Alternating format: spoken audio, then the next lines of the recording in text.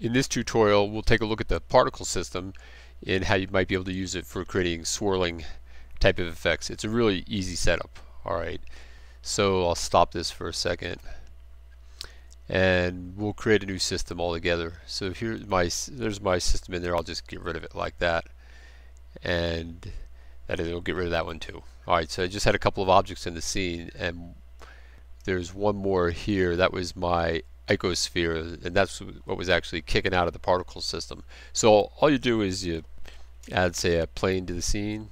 It must be in here somewhere.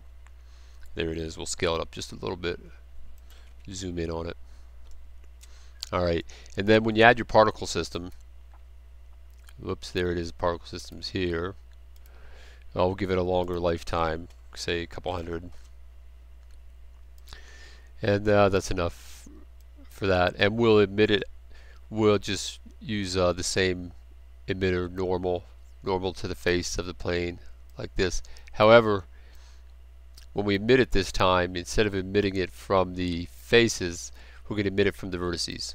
So it'll emit from each one of these corners here, like that, for whatever your object happens to be. So let me run it, and you can see it's kicking it out like this. Alright, then to create the swirling effect, I can see I'm going to need to push those out even further on this, so we'll kick those like that.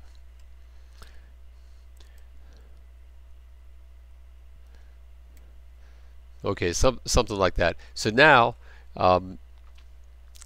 let's add a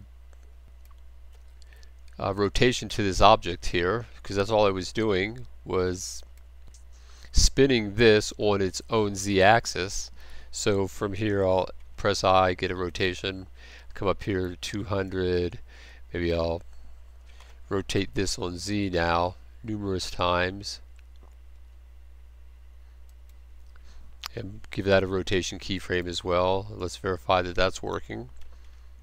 Okay, it is. So now it's working. Now, however, it's a little challenging if you want to try and tilt this sideways. So you want to shoot a spinning thing out towards a wall or something like that. If you try and tilt this sideways, it simply won't work. So what you have to do is we'll just move this up here like this, and instead we'll add another object to the scene. We'll just add a cube for our controlling object.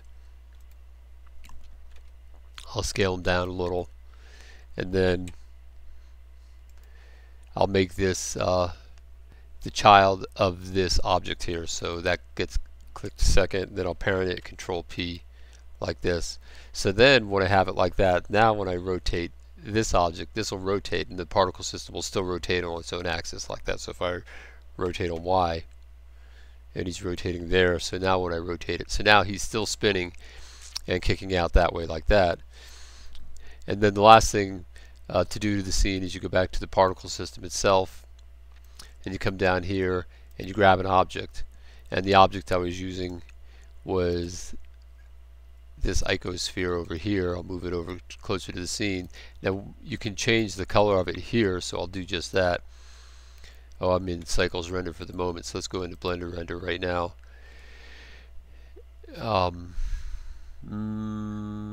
Let's go back to Cycles Render just for a second and get rid of that material. Then we'll go into Blender Render. Okay. And so we make the color change there. In the older days, when you wanted to change the size of the object coming out of here, you would change the size of it here, like this. But that's changed in the latest versions. So I can leave this whatever size I want. I might make it this, just so maybe I want to use this to model with. And then from the particle system, I choose that object, name icosphere. And then I change the size of it here, because from here it doesn't really look like you're seeing much size wise, but you can see when I change it here, the size of it changes like that, and that's how I did it before. But that's cool because you can come over here and just edit this as well. You just tab this, say grab a vertex,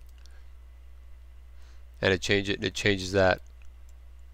If you look close, it changes it on the fly like that. So you can kick out whatever you want, and it's rotating as it goes. It's just for kind of special effects, or who knows. But that's one really useful tip of kicking the vertices out of the the particles out of the vertices instead of the face of the object.